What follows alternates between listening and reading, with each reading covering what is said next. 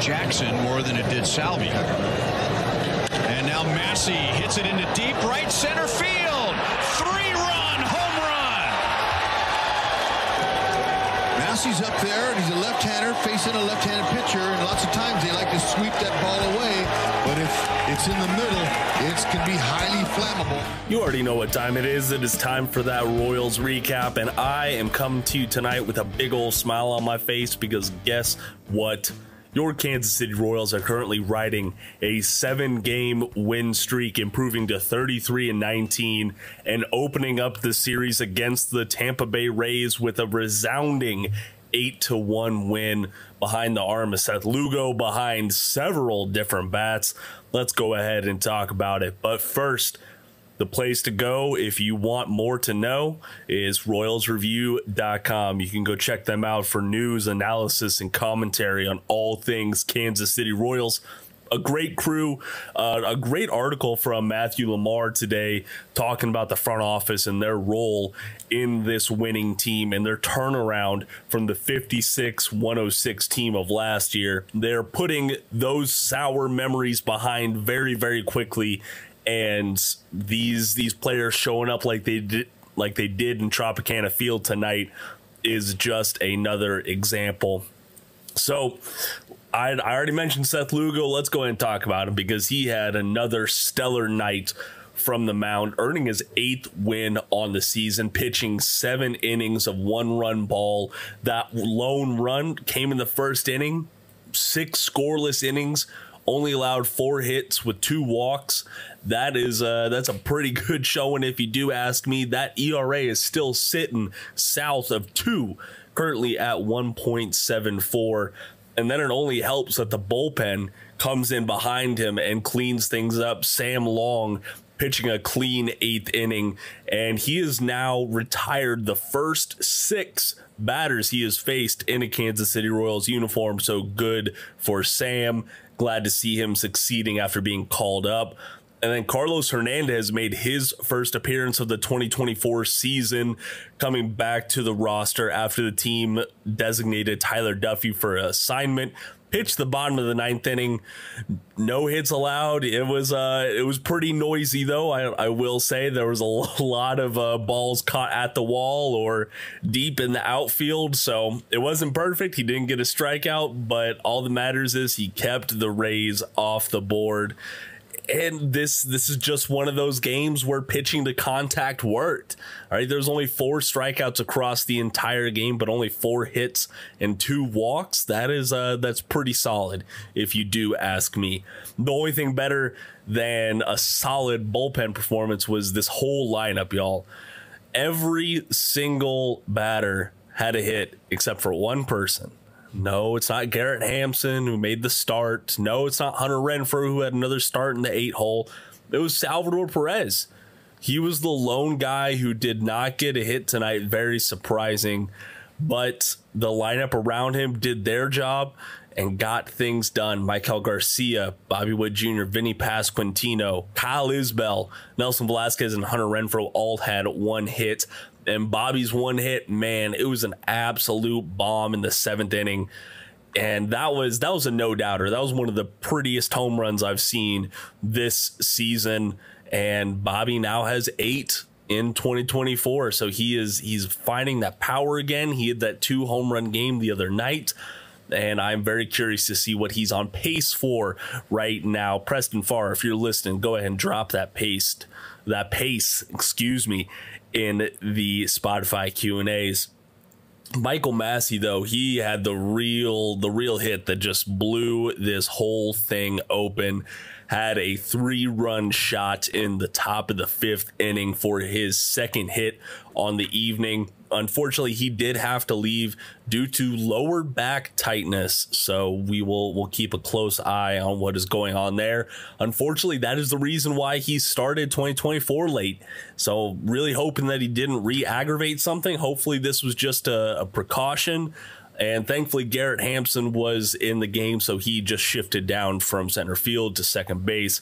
And that is where Kyle Isbell came in relief. Freddie Fermin had another multi-hit game, extending his overall hit streak to 8 games, a career high. So good for Freddie.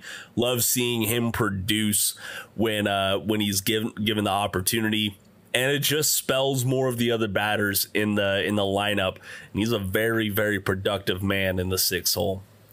Like I said, Hunter Renfroe, he did have a hit tonight. He had an RBI, also had a walk, and his first stolen base since 2022. Yeah, I guess Hunter Renfroe has the green light on the base paths, y'all. So watch out. It's the second coming of country breakfast on the base paths. And then lastly, you have Garrett Hampson, who he did have 2 hits. He did have a walk, but I'm going to be more remembering his Tuplon of tonight, just getting caught out, being overly aggressive, leading off from second base. But your boys got it done. 12 hits, leading to 8 runs, only 8 strikeouts. Hey, there's nothing not to like about this game. There really isn't. Guys were producing with runners in scoring position, just like they have been for most of this season. That's not a one-off. This is a trend now. There's a lot of these bats that are producing when guys are on base in front of them. So absolutely love to see that. Another short game tonight, 2 hours and 25 minutes in front of 16,000 Rays fans in Tropicana Field. Coming up on the other side of the ad break, we will hear from the veteran Hunter Renfroe, and then I imagine Joel or someone will corner manager Matt Quatraro for a word. Stay tuned. Yeah, we're already getting the little shower from a distance from Bobby Witt Jr. He did a bit of everything tonight. We know you can play that defense, run. We got to see him running the bases, creative move there at home. But I just want to ask you about this team, the way you're able to quickly put up those runs just immediately, it feels like. How are you doing it? I mean, I think we got a lot of athletic guys on this team, and everybody's hungry to win, and obviously. Bobby's trying to direct me to get out of the way. I guess he's worried about the suit. Go on. It's a heck of base runners, and obviously it's great baseball players in general, and obviously our pitching staff keeping us in and everything, so it's phenomenal. All right, he's chucking gum. At least it's wrapped. He's having fun. You guys are all having fun, though. This is such an entertaining group to watch. How have you been able to mesh so quickly? It almost seemed like as early as spring training.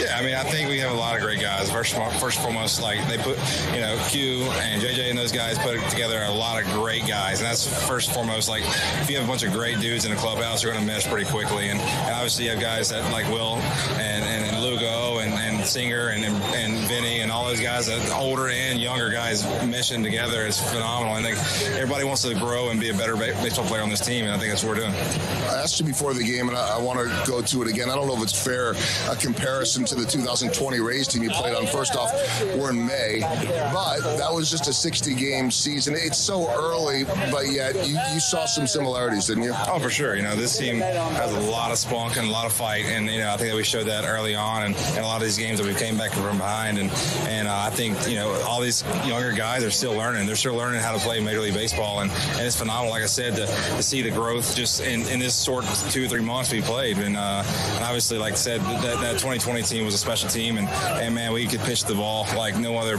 person I've ever seen, obviously except for LA. That beat us, but we had a phenomenal team that year, and I mean, I do see a lot of similarities. Just young guys that are just hungry to win, and great pitching staff, and I think honestly we have a better position group here than we did there. Last thing, it looks like the bat is starting to come around. We've seen the defense, the arm all year long. Now we get to see the base running tonight, a stolen base, and then what happened at home plate there? How good are you feeling overall? I feel good. The legs feel fine. That's what I tell everybody. I was like, man, if I could just get some hits, we'd be a lot better off. But I feel good. Running the base, the legs feel great, arm feels great, body feels good. Just gotta get some hits, get some luck to fall, hit the ball well right now. Just gotta find some holes.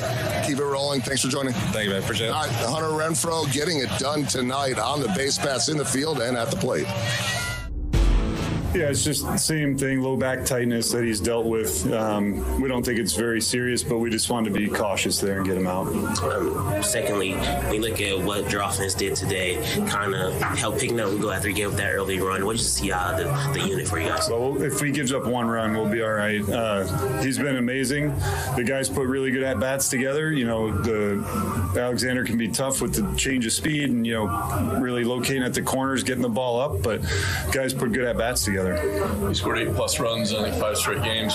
Second time it's ever been done in the franchise. What about just offense generally the last week or so? Yeah, I think the word that comes to mind, they've just been relentless because it has, you know, some of it's been early in the game. We've expanded later. Some of it's just been consistent, you know, throughout the game. And I think that's just a testament to the guys up and down the order, you know, not giving up, giving good at-bats and making, you know, passing the baton to the next guy. What did you see out of Seth Lugos on the mound? More of the same, man. I mean, just throws.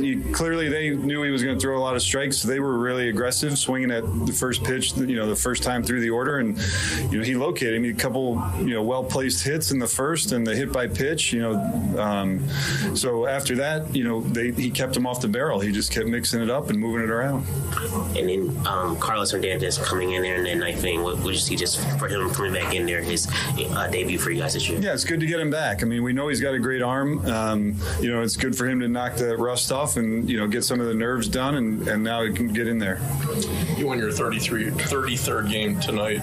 Didn't get that till August 1st last year. I know there's a long way to go, but just could you speak to the turnaround and the feeling? Obviously, in the clubhouse is a lot different than it was this time last year.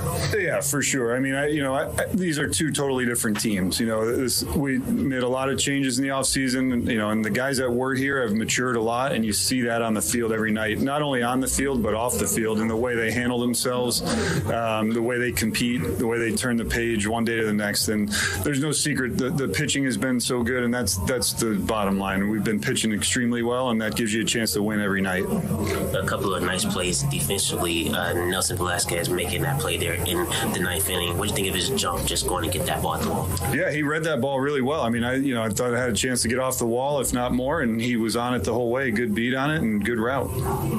Have you taken the warning given tonight? I shouldn't say anything.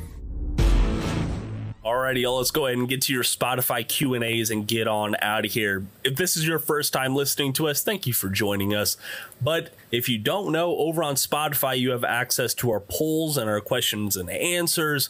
Had a great showing on the poll from our full-length episode with Jeremy Greco, so appreciate y'all showing out in that. I did ask how many games will Kansas City win down in Tampa, because as you may or may not know, they have not won a series in Tropicana Field since 2017. That is right. We are more than 7 years past, and they haven't won a season series over the Rays since then. So I'm not dogging folks for being a little bearish on the Royals on the road. But 16 out of 21 respondents did say they will get 2 wins, with the other 5 saying they will get 1 win. So they've already hit that wicket. Let's see if they can go get a second one tomorrow night. But now on to the Q&As. If you respond to our Q&A, I will read it on air in the following episode. Christopher Palmer says, Bobby for MVP, 2 absolute bombs to Dongtown. I've never seen a home run hit that far at the K. The boys are playing some ball. Let's go Royals and sweep the Kit Kats back to Detroit. And that is exactly what they did. So, Christopher, they made your dreams come true there. Luke 57 says, can't have much more of a stress-free game. This is incredible. Let's go for the sweep. And Luke, I was stressing, even though it was Seth on the mound tonight. I was worried after that first inning run, and they put those fears to bed real quick. Ginger 620 says, always good to see some long dongs from Bobby. Very fun game all around, as was tonight's, Ginger. And then lastly, Andy Wells says, so much fun watching the Royals from here in England. After all the years of struggles, the boys are playing some ball. Thank you for joining us from abroad, Andy. Do appreciate it. And yeah, I'm sure those are some late nights and early mornings for y'all across the pond. All right. So, like I said, they're going for the series win tomorrow. It's crazy to say that. The Rays have kind of been an AL boogeyman for a while. Now they're not so much. They're sitting at 25 and 27, but still a very solid team. Brady Singer will be making the start with his 4-2 record and 2.70 ERA. We will see what he could do against the Rays. Thank you for joining me tonight on the Royals Recap. My name is Jacob Milham. Make sure to follow us on social media and follow us wherever you're listening to the podcast so you don't miss an episode. I'll talk to you all tomorrow, and until next time, go Royals!